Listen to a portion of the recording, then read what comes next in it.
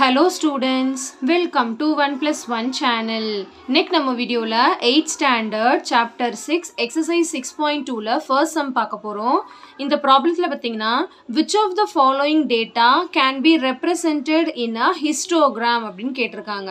அதாவது என்ன மாதிரியான டேட்டாஸ்லாம் வந்து ஹிஸ்டோகிராம்ல ரெப்ரசன்ட் பண்ண முடியும் அப்படினு நமக்கு கேட்டிருக்காங்க. ஆல்ரெடி நமக்கு ஒரு கான்செப்ட் தெரியும். ஹிஸ்டோகிராம் அப்படினாலே என்னன்னா it should be a grouped frequency, அதாவது grouped dataவா இருக்கணும். groupedனா என்னதுன்னா கிளாஸ் இன்டர்வல்ல அது நம்மளால வந்து மென்ஷன் பண்ண முடியணும். ஓகேவா? அப்பனா மட்டும் தான் நம்மளால வந்து ஹிஸ்டோகிராம்ல ரெப்ரசன்ட் பண்ண முடியும். கிராஃபிக்கல் ரெப்ரசன்டேஷன் வந்து grouped டேட்டாவா இருந்தாதான் ஹிஸ்டோகிராம், frequency polygon இதெல்லாம் நம்ம வந்து வரைய முடியும்.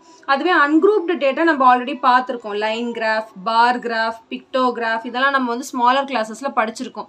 இப்போ நம்ம 8th ஸ்டாண்டர்ட்ல பை சார்ட்டும் பார்த்தோம் இல்லையா? ungrouped டேட்டாவை, அதாவது கிளாஸ் இன்டர்வல் இல்லாத டேட்டாவை பை சார்ட்ல நம்ம பார்த்தோம். groupedனா கிளாஸ் இன்டர்வல் பண்ணக்கூடிய டேட்டாஸை தான் நம்ம ஹிஸ்டோகிராம்ல பிளாட் பண்ண முடியும். ஸோ இப்போ நம்ம வந்து இதுக்கு ஆன்சர் பண்ணணும் பாருங்க. First sum பாருங்க. The number of mountain climbers in the age group 20 to 60 in Tamil Nadu. அதாவது இங்க ஒரு இன்டர்வல் மாதிரி கொடுத்திருக்காங்க பாருங்க. 20ல இருந்து 60 குள்ள இருக்கிற ஏஜ் குரூப். அப்படினா நம்ம இத வந்து ஒரு கிளாஸ் இன்டர்வலா எழுத முடியும் அப்படின்ற அர்த்தம். அதனால இதுக்கு ஆன்சர் என்னன்னா எஸ் ன்னு நம்ம எழுதிக்கலாம். Yes, it can be represented in the histogram. சரிங்களா? அடுத்து production of cycles in different years. அதாவது different yearsனா இப்போ 2001ல இருந்து வைங்களேன். 2001ல 10 cycles, 2002ல 5 cycles. அந்த மாதிரி வந்து நம்ம different years தான் நம்ம தனித்தனியா தான் அதை ரெப்ரசன்ட் பண்ண முடியும். ப்ரொடக்ஷனா எவ்வளோ சைக்கிள் வந்து பண்ணியிருக்காங்க அப்படின்ட்டு. அப்போ இதை வந்து நம்ம குரூப்டா எழுத முடியாது, ஒரு இன்டர்வலா சேர்த்து எழுத முடியாது இது. சரிங்களா? அதனால நம்ம இதுக்கு வந்து நோ தான். இது வந்து ஹிஸ்டோகிராம்ல நம்மளால ரெப்ரசன்ட் பண்ண முடியாதுன்னு அர்த்தம். சரிங்களா? அடுத்து the number of students in each class of a school. ஒரு கிளாஸ்லயும் இப்போ 6th ஸ்டாண்டர்ட்ல 6th ஏல வந்து 50 பேர் இருக்காங்க, 6th பில வந்து 40 பேர் இருக்காங்கன்னா இதை நம்ம வந்து கிளாஸ் இன்டர்வலா எழுத முடியாது. அதாவது 6th A to 6th B அப்படின்லாம் நம்ம பண்ண முடியாது இல்லையா?